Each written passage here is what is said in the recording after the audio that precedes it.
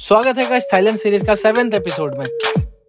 सुबह 11 बजे हम तैयार हुए पटाया से निकलने के लिए। पटाया में 2 रात रुके हम लोग और आज हम लोग जा रहे हैं क्राबी।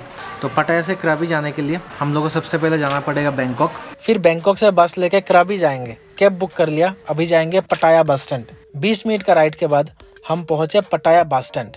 हम लोग थोड़ा ये टेंशन में है कि रात का जो बैंकॉक का बस है वो मिस ना कर दे, क्योंकि अभी बहुत लेट हो गए। हम लोग पटाया बस स्टैंड में आ गए, टिकट भी काट लिया 131 रुपीज़। जिस दाम से हम लोग बैंकॉक से पटाया आए थे सेम प्राइस है इधर भी। पटाया से बस छोड़ेगा 2:20 PM को, पहुंचेगा 5 बजे। फिर हमारा बस है 6:30 बजे। अगर थोड़ा सा भी लेट हुआ ना तो बस मिस हो जाएगा हमारा। यहाँ पे बस का जो कंडक्टर्स है, टिकट काउंटर में भी सब लड़कियाँ हैं। तो अभी 2:20 बज गया है, बस आ गया, टिकट दिखा दिया, बस पे भी चढ़ गए। सो उज्जल बैठे उधर, शुभ्रांशु और मैं। बस में घुसने के साथ साथ उज्जल ने बोला मैं यहाँ बैठूंगा, मैं यहाँ बैठूंगा। बैंकॉक पहुँचने के साथ साथ हमें क्राबी का बस लेना होगा जो कि 6:40 को है। तो ये बस अगर लेट हो गया तो हम चांस है कि वो बस हम लोग मिस कर दें। लग नहीं रहा कि लेट करेगा बस, देखते क्या होता है। यहाँ पे भी शायद टोल में ऑटोमेटिक पैसा डिडक्ट होता है, क्योंकि बहुत जल्दी जल्दी निकल गया ये कार। क्या भाई क्या हुआ पता नहीं, 10 मिनट चलने के बाद अभी बोल रहे ब्रेक है। लेट होने से तो हम लोग क्राबी वाला बस मिस कर देंगे। तो 20 मिनट का ब्रेक है, ब्रेक के बाद हम लोग जाएंगे फिर से। अभी ब्रेक पे से हम लोग को तो ज़रूरत नहीं था, लेकिन पता नहीं क्यों लिया गया ब्रेक अभी। अच्छा, तो यहाँ पे CNG फील करने के लिए ब्रेक लिया गया है। और ना मेरा और उज्जवल का टेंशन अंदर ही अंदर बढ़ रहा था, लेकिन शुभ्रांशु इधर आराम से बैठ के इन्वेस्टमेंट कर रहा है। क्या है शुभ्रांशु? ये 12%। एक्चुअली शुभ्रांशु का एक चैनल है, नाम है फाइनेंस मैट्रिक्स, जहाँ पे इन्वेस्टमेंट रिलेटेड वीडियोस अपलोड करता है वो। यहाँ पे ना इतना साफ सुथरा है ना, बहुत अच्छा लग रहा है देख के। ये फ्यूल स्टेशन है और यहाँ के आसपास बैठने का जगह है, बहुत हाई स्टैंडर्ड है। चलो अभी बस छोड़ने का टाइम आ गया। सोते सोते हम पहुंचे बैंकॉक। उतरने के साथ साथ जल्दी जल्दी एक कैब ले लिया, क्योंकि जिस बस स्टैंड में हम पहुंचे, हम लोग जिस बस स्टैंड में आए, क्राबी जाने वाला बस उस बस स्टैंड से नहीं जाएगा। तो इसीलिए हम लोग दूसरा बस स्टैंड में जा रहे, जो कि यहाँ से 50 और 1 घंटे का रास्ता है। अब तीनों टेंशन में, थोड़ा सा लेट होने से ही बस मिस हो जाएगा। एक्चुअली अभी टाइम हो रहा है 5:30 और हम लोग का बस है 6:40 को, 6:40 का हम लोग का बस है। तो 1 घंटे के अंदर पहुँचना पड़ेगा। एक्चुअली यहाँ पे दिखा रहा है कि 6:21 पे पहुँचेंगे। अगर 10-15 मिनट भी लेट हो गया तो हम लोग बस मिस कर जाएंगे। ट्रैफिक भी ज्यादा है, इसलिए कैब वाले भैया ने शॉर्टकट ले लिया। अगर बस मिस होता है ना तो कल जाना होगा, हमारा प्लान सब कैंसिल हो जाएगा और एक्स्ट्रा खर्चा थोड़ा सा ज्यादा हो जाएगा।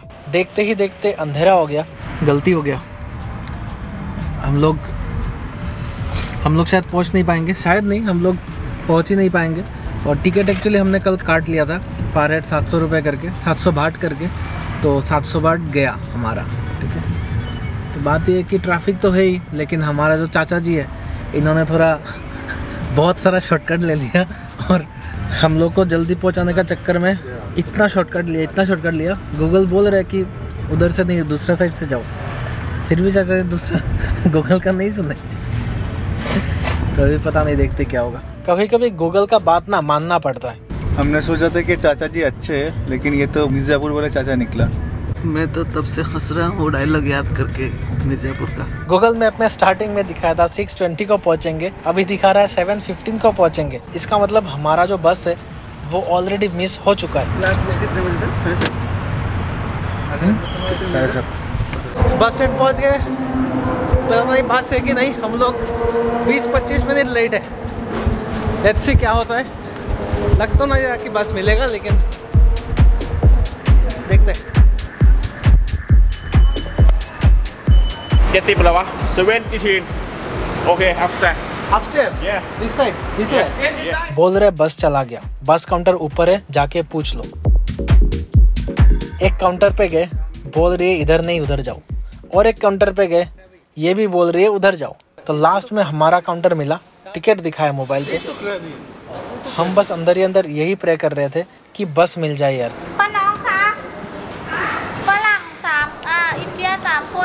कुछ तो बोल रही है, चेहरा देख के लग रहा है ये खुद हमारे वजह से टेंशन में आ गई है।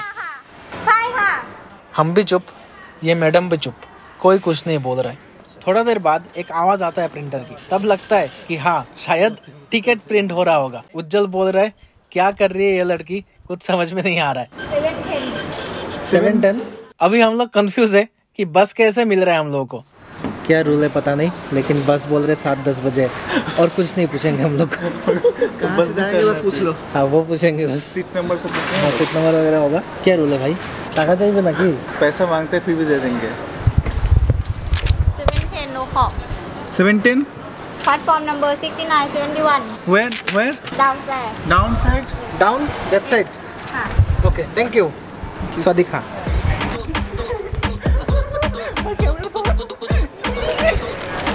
टिकट मिल गया भाई, टिकट मिल गया भाई। अभी 8 हो रहा है, चलो। 7:10 को बस छोड़ेगा और अभी टाइम हो रहा है 7:08। दौड़ के जाना होगा नहीं तो बस चला जाएगा। दौड़ रहे लेकिन ये बस स्टैंड ख़त्म ही नहीं हो रहा है। वैसे तो ज़्यादा दौड़ नहीं पाता हूँ मैं, लेकिन आज पता नहीं कैसे इतना ज़्यादा सामान लेके भी बिना रेस्ट के दौड़ रहा हूँ कब से। वही बात है, जब पीछे आग लगती है ना तब लोहा भी रॉकेट बन जाता है। बस छोड़ने वाला ही था, हमने रोका और टिकट दिखाया। अब कंडक्टर कंफ्यूज कि हम अभी कहाँ से आ रहे, और हम ये सोच रहे कि सीट मिलेगा या खड़ा होके जाना पड़ेगा। मिल गया भाई, मिल गया। और 1 मिनट अगर लेट होता ना तो शायद हमारा बस मिस हो जाता। भाई पता नहीं कैसे हम लोग को समझ में नहीं आया कैसे टिकट मिला। हम लोग ऑलमोस्ट 30 मिनट लेट थे। जो बस था वो शायद चला गया, ये शायद दूसरा बस है या पता नहीं कैसे एडजस्ट किया, हमने भी पूछा नहीं है। भगवान का दूसरा रूप वहाँ पे मिला था, ये तीसरा रूप मिल गया यहाँ पे। तो we are going to Krabby now. ये बस का स्ट्रक्चर बिल्कुल समझ में नहीं आ रहा मुझे कैसा क्या है। हमारे उधर इस टाइप का बस देखने को नहीं मिलता। और हमको दिया गया ये टॉवल, चादर रात को ठंड लगने से ओढ़ने के लिए। शायद तुमने देखा नहीं है, नोटिस नहीं किया, यहाँ पे पानी, जूस है, बिस्किट टाइप का कुछ है। ये सब खाना देख के हम खुश। हमने एक्चुअली खाना खाया नहीं, खाना खाने का टाइम नहीं मिला। सोचा था यहाँ पे पहुँचने के बाद लेंगे, लेकिन आसपास कुछ शॉप नहीं मिला। तो वही बात है। वैसे हम श्योर नहीं है कि ये बस कहीं पे रात को स्टॉपेज लेगा कि नहीं लेगा, लेकिन लेगा शायद। खाना पीने के लिए तो रुकेगा ही। इंडिया में तो ऐसा ही होता है, यहाँ पे पता नहीं। और सीट का स्ट्रक्चर कुछ ऐसा है। अभी यहाँ पे सिर्फ 8 सीट है, स्पेस काफ़ी ज़्यादा है, स्पेशियस है। छोड़ चुका है सब, टेंशन ख़त्म। लॉन्ग जर्नी बस में करने से उल्टी वगैरह करता हूँ, तो आज पता नहीं ऐसा कुछ होगा कि नहीं होगा। खा लेता हूँ भाई, वॉमिटिंग का दवाई। हाँ खा लेता हूँ, निकाल दो। यहाँ से उतरने के बाद कैब ड्राइवर जो है वो बोल रहे हैं कि मुझे 5 स्टार देना आप।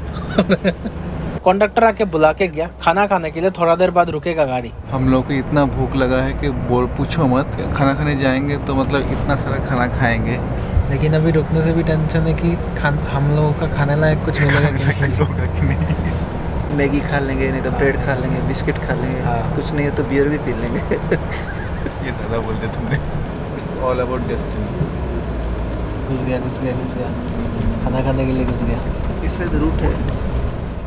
थोड़ा देर बाद ये बस रुकता है खाने के लिए। अब रुक तो गया, लेकिन टेंशन हमारा ख़त्म नहीं हुआ। देखते हैं बाहर जाके, पता नहीं क्या खाएंगे।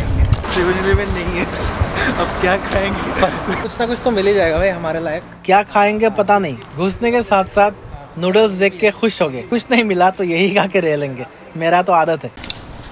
ये वॉशरूम है और यहाँ पे देखो लिखा हुआ है एंजॉय मोर। और उधर एक टेबल पे बुफे जैसा सजा के रखे हुए, पता नहीं क्या है। ओह, लेकिन यहाँ पे भी कुछ हमारे लायक खाने का नहीं है। पता नहीं वेज है कि नॉन वेज है, लेकिन स्मेल बहुत ज़्यादा अजीब था। चावल है तो चावल का क्या खाओगे? बस चावल जो है वही पहचान में आ रहा है और तो कुछ नहीं पहचान रहे हम लोग।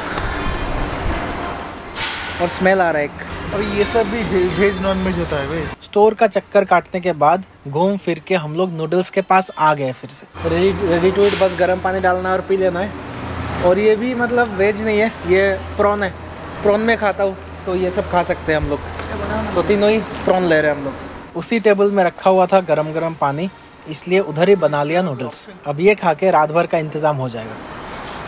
बाय द वे, ये है हमारा बस। डोर के पास ही है स्टेयर्स, ऊपर भी सीट से इनका। Double decker bus. हाँ, शांति तो मिला। 20 मिनट का टाइम दिया था। 20 मिनट के अंदर अंदर सब लोग आके बैठ भी गए खा पी के। हम लोग सबसे लास्ट आए।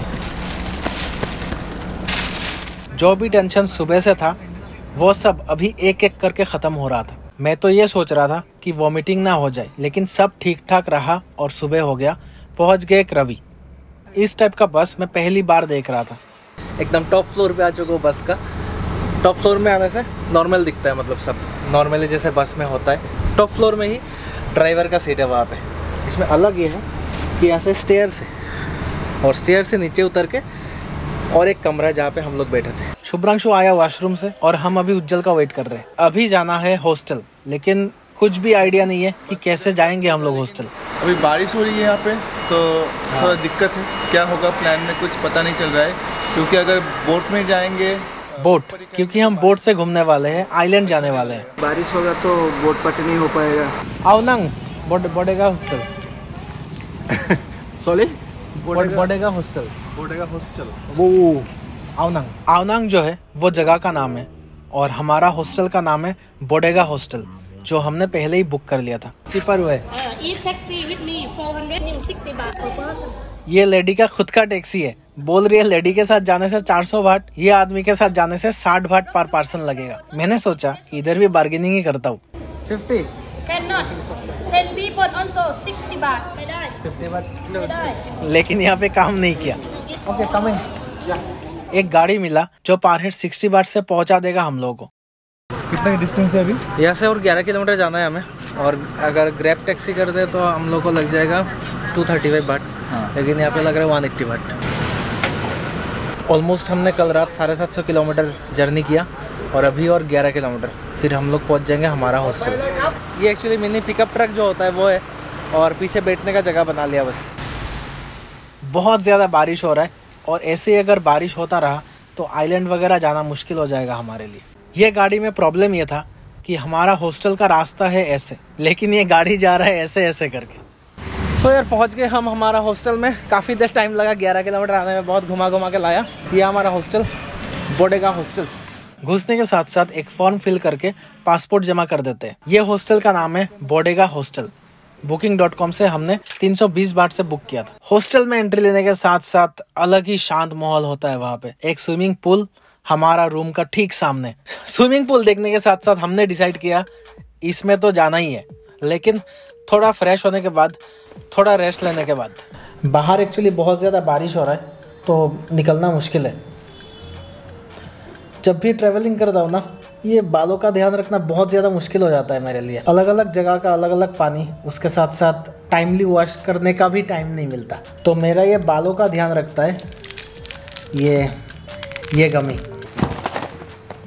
बाय द वे ये जो है ना, ये है मैन मैटर्स के हेयर गमीज। इसमें 20 एग जैसा बायोटिन है, 20 कैशूज जितना जिंक है, हाफ कैरेट जितना विटामिन ए है, आधा ऑरेंज जितना विटामिन सी है इसमें, 20 आलमंड जितना विटामिन ई भी मौजूद है इसमें। हर दिन एक गमी खाने में 2-3 महीनों में आपका बाल लंबे, घने और शाइनी तो होंगे ही, लेकिन साथ ही साथ आपका हेयर फॉल और हेयर थिनिंग का प्रॉब्लम भी सॉल्व होगा। ये शुगर फ्री है, ग्लूटेन फ्री है, 100% वेगन है और कोई साइड इफेक्ट नहीं है। आप इसे अपना डेली डाइट में ऐड करो हेयर लॉस रोकने के लिए, और ज्यादा लेट होने से पहले अपना बालों का ध्यान रखना शुरू करो। मैन मैटर्स जो है ना, ये एक लौता डिजिटल क्लिनिक है लड़कों के लिए, जो सर्टिफाइड डॉक्टर्स द्वारा फ्री और कॉन्फिडेंशियल कंसल्टेशन प्रोवाइड करते हैं, और आपके लिए बालों के साथ साथ स्किन, वेट, सेक्सुअल वेलबींग और स्लीप कैटेगरी के प्रोडक्ट्स भी लाया है, जिसका फायदा आप मेरा डिस्क्रिप्शन बॉक्स पे दिया गया लिंक से उठा सकते हो। तो एक गमी खाते हैं और कुछ जाते हैं स्विमिंग पूल पे।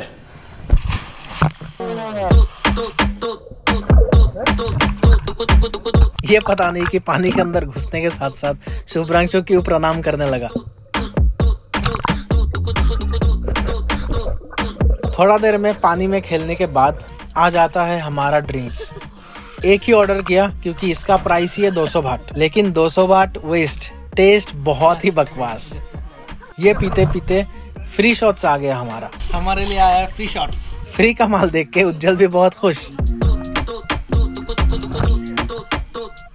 200 बाट वाला से ज्यादा ये फ्री वाला बेटर है। थोड़ा पानी में और रहने के बाद हम चले जाते हैं टेबल टेनिस खेलने के लिए, लेकिन हम लोग को उतना खेलना नहीं आता। उज्जवल यहाँ का सबसे बेस्ट प्लेयर है। उज्जवल का मकसद ये है कि बॉल को नेट में ही रोकना है, नेट में ही लगाना है, इधर नहीं आने देगा बॉल को। अभी देखो फिर से बारिश आने वाली है और हम अंदर ही अंदर टेंशन में कि वेदर सही नहीं हो रहा है, बारिश आने का चांस बहुत है। हम इधर आसमान की तरफ देख रहे और उज्जवल उधर हो गया बिजी। मैं पीछे से देख रहा हूँ और ये सोच रहा हूँ ये एक गेम छोड़ के दूसरा गेम में चला गया। वैसे ये आयरलैंड से है, घूमने आई है थाईलैंड। बोल रही है कि लास्ट कुछ दिनों से यहाँ पे बहुत बारिश हो रहा है। Rain and a lot. Yeah. But beautiful. आज एक्चुअली दूसरा दिन क्राबी में, कल का पूरा दिन वेस्ट हो गया। क्योंकि बारिश आ गया था, बहुत जोर का बारिश। तो जितना सारा प्लान था ना, सब कुछ चेंज हो गया। ये कर क्या रहा है उज्जल? साला मार खिलाएगा हम लोगों को। मसाज और इधर आके उज्जल ने अपना टोन ही बदल दिया। ये सब मसाज पार्लर है रोड के साइड पे। जितना भी मसाज पार्लर दिख रहा है रोड के साइड में, उस टाइम उज्जल को रोकना थोड़ा मुश्किल हो रहा है हमारे लिए। तो अभी थोड़ा हम लोग सी बीच जा रहे हैं, जाके देखते हैं कुछ हमारे करने लायक कुछ है कि नहीं। हेलो। तो ऐसे ही वॉक करते करते बीच के पास आए और इधर देखा एक काउंटर है जहाँ पे लिखा हुआ है टूरिस्ट इन्फॉर्मेशन, और लोग खड़े भी है काउंटर पे। तो बाद में पता चलता है कि यहाँ से एक शॉर्ट ट्रिप में जा सकते हैं। हमने ये सोचा कि हमारे पास अभी कुछ करने को है नहीं, तो हम निकल जाते हैं ये शॉर्ट ट्रिप पे। वैसे ये लड़की क्या बोल रही है वो बहुत ही ध्यान से सुनना पड़ रहा है मुझे, क्योंकि बहुत मुश्किल है समझना। गाड़ी से लेके जाएंगे बोट के पास। कैमरा थोड़ा देर के लिए ऑफ किया था, ऑन करते करते हम पहुंच गए बोट के पास। और टिकट जो काटा हमने पर हेड 200 बात। ये कहाँ से उतर रहे हैं लोग? उधर दूर कुछ बोट्स दिख रहे हैं, शायद उधर ही वॉक करते करते जाना है हम लोगों को। मैंने गलती ये कर दिया कि शू पहन के आ गया। दूर से लग रहा था कि 2 बोट है सिर्फ, लेकिन यहाँ पे तो 6-7 बोट्स है। अचानक से प्लान हुआ, इसका वजह से मैंने स्लीपर नहीं लाया, शू पहन के आ गया मैं। ये है डिटैचेबल स्टेयर्स, जिससे हम ये बोट पे चढ़ेंगे। इतना सुभ्रांशु का हालत देखो। अभी तो फुल पैंट पहन के आया है भाई। पैंट और ज्यादा उठा लो, अभी खोल दो, पैंट ही खोल दो। मैं सिर्फ शू नहीं, फुल जीन्स पहन के आया हूँ मैं। हर एक वेव के साथ साथ मेरा पैंट 1 इंच कर करके भीग रहा था। मैंने सोचा ये गिरी, बच गई। मैंने क्या बहुत कहा था कि इस बोट में नहीं जाते लॉन्ग ट्रिप। उज्जल बोल रहा था कि लॉन्ग टेल बोट बहुत ही ज्यादा हिलता है, तो दूसरा बोट पे जाएंगे। बाय द वे, इसे कहते हैं लॉन्ग टेल बोट। वेव के साथ साथ ये बहुत ही ज्यादा हिलता है। क्या हिल रहा है भाई बोट? और हिल रहा है। बोट पे हमारे साथ और भी लोग हैं। ये मैडम जो अकेली है, एक फैमिली है और एक कपल। क्लाउडी स्काई देख के अंदर ही अंदर बहुत ज्यादा टेंशन हो रहा है कि बारिश ना फिर से आ जाए, और अगर बारिश आ जाने से कुछ गलत हो जाता है समुद्र में तो भाई भयानक सीन हो जाएगा। उज्जल तो बहुत ज्यादा खुश और मैं भी खुश। समुद्र के बीच में बड़े बड़े पहाड़, ये फीलिंग बहुत ही ज्यादा औसम था। एक चीज जो आपको महसूस नहीं करवा सकता वो था यहाँ का हवा, जो बहुत ही तेज था। कभी कभी समुद्र का पानी हमारे ऊपर आ रहा था। जितना समुद्र का अंदर जा रहे थे वेव उतना कम हो रहा था। बहुत देर बाद एक बोट दिखाई दिया, शायद हम हमारा डेस्टिनेशन पे आ गए। तो सिर्फ हम यहाँ पे नहीं है, यहाँ पे और भी बहुत लोग हैं। इस अकेले की बोट से पूरा बोट हिल जा रहा है। तुम इंश्योरेंस करवा लो अपना। इधर मैं सीढ़ी से उतर रहा था और उधर वो मैडम जंप करके उतर गई। बहुत ही खूबसूरत जगह है भाई। तो यहाँ पे ना बहुत एक छोटा सा बीच है। बीच का नाम है रेले कैफे। ये रेले कैफे यह मेरा एक छोटा सा बीच है और बीच का नाम है रेले बीच। काफ़ी लोग आए हुए हैं। हमने सोचा कि ज़्यादा लोग नहीं आएंगे, लेकिन काफ़ी लोग आए हैं। यहाँ पे बीच साइड पे ऐसे धूप सेक रहे बहुत लोग। लोगों को ऐसे बीच में पड़े रह के क्या सुख मिलता है। और उधर मैं बिजी हो गया फोटो खींचने में। भाई तुम हमेशा फोटोग्राफर क्यों बन जाते हो भाई? हमेशा। ये क्या है पहले बोलो। ये गुटी गुटी को लगती है। ये केकड़ा का क्रैब का वो घुस जाता है उसके अंदर। ये जो सुंदर स्ट्रक्चर देख रहे हो ये है क्रैब्स का घर।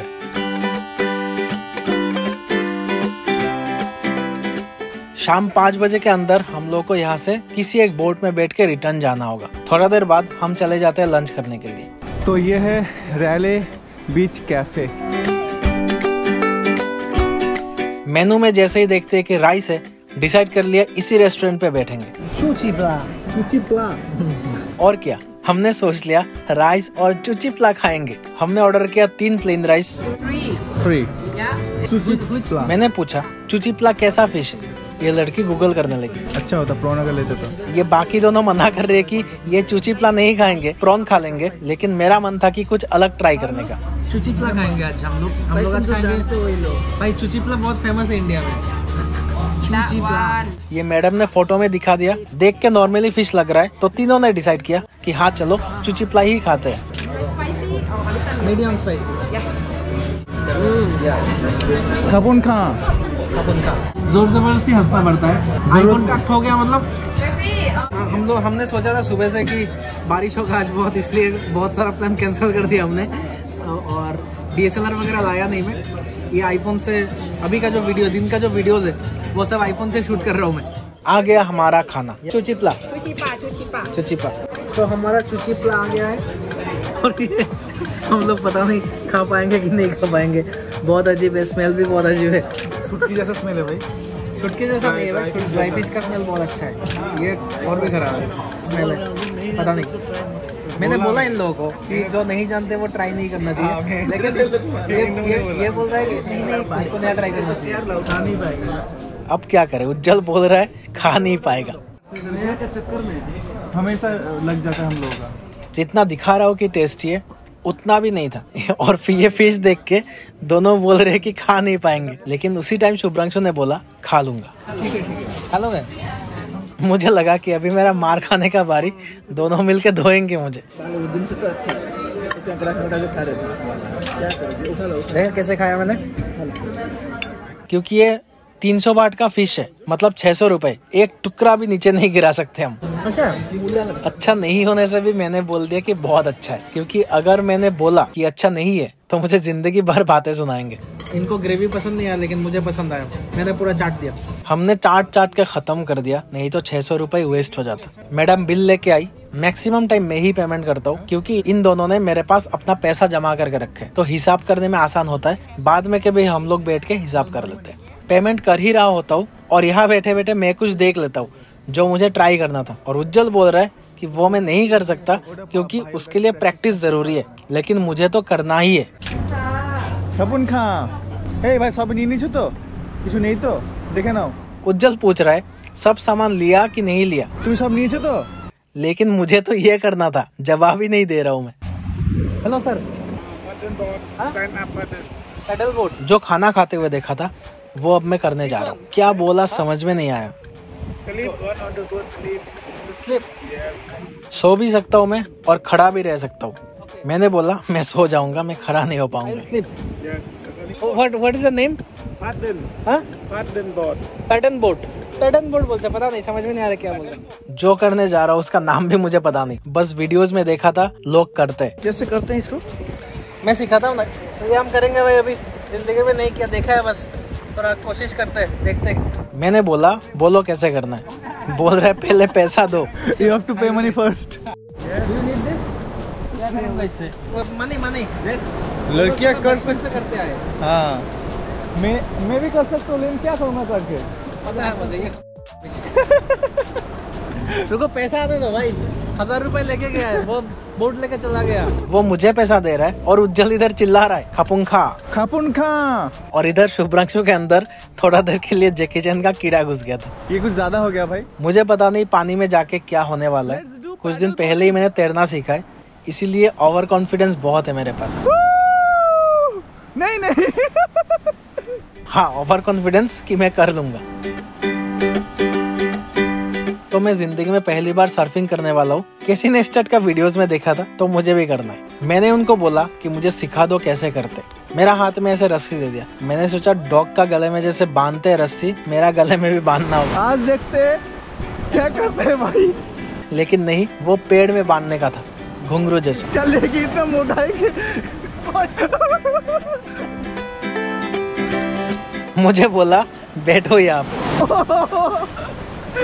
बोला इसके ऊपर सोना है मुझे।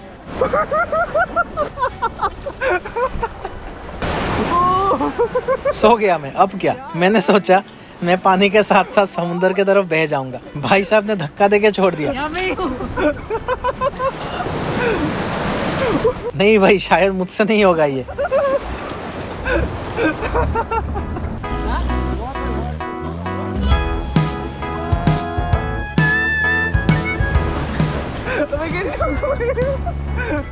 और समुंदर का थोड़ा अंदर गए, फिर से बोला कि बैठो यहाँ पे।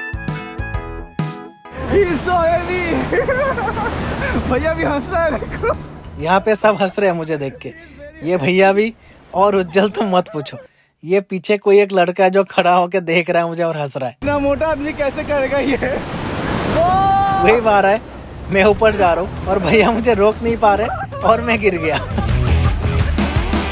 अब ये भैया बोल रहे मुझसे और नहीं होगा, तुम जाओ। डीप वाटर में जाना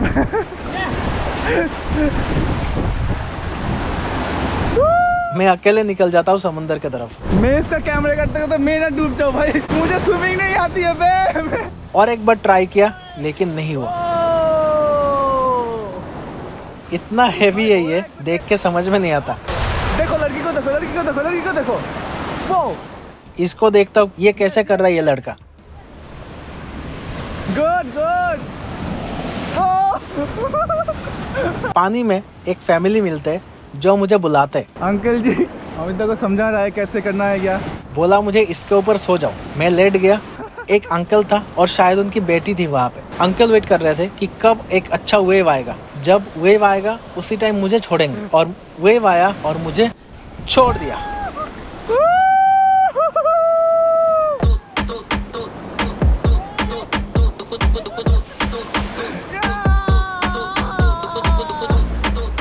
और क्या, आ गया बहुत दूर। पीछे मुड़ के देखा कि कितना दूर आया मैं। कैसा एक्सपीरियंस था? इन्होंने बोला कि हमारे पास आ जाओ, हम लोग हेल्प कर देते। बाद में मुझे बिठाया और एक अच्छा सा वेव देख कर धक्का मार दिया, तो यहाँ तक पहुँच गया। मजा आया भाई।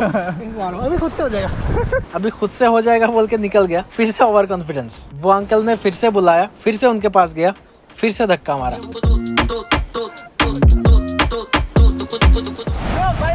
भाई भाई ब्रो, ये फिर से जा रहा है। इस बार मैं फिर से उनके पास जा रहा हूँ। वो अंकल की बेटी आ गई इधर खड़ी होके।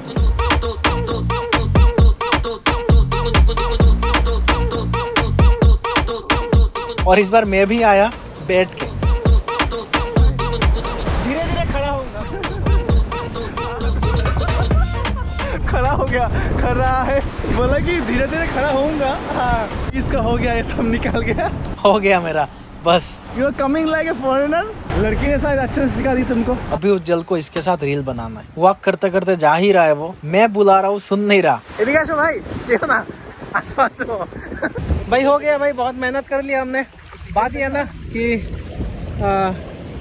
अच्छा टिकट का है भाई? मुझे नहीं पता, तुम्हारे मुझके अंदर होगा। टिकट गुम कर दिया मैंने। है चलो।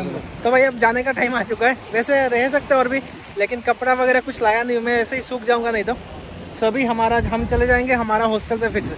यहाँ पे बहुत सारा बोट्स खड़े हैं, किसी एक में बैठ जाने से हम लोग को रिटर्न लेके जाएंगे। एक्सपीरियंस अगर पूछना चाहो तो वैसे नॉर्मल बीच जैसे होता है वैसा ही है, खास कुछ नहीं है।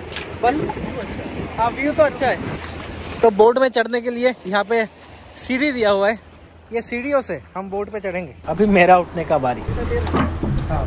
चढ़ के सीधे सामने की तरफ चले गए हम तीनों। तो इसने नाव खोल दिया और अभी जाने के लिए हम तैयार। बोट राइड मुझे हमेशा ही अच्छा लगता है, चाहे जितना भी धूप हो, जो हवा बहती है वो मस्त लगता है मुझे। अमिता कैसे लगा?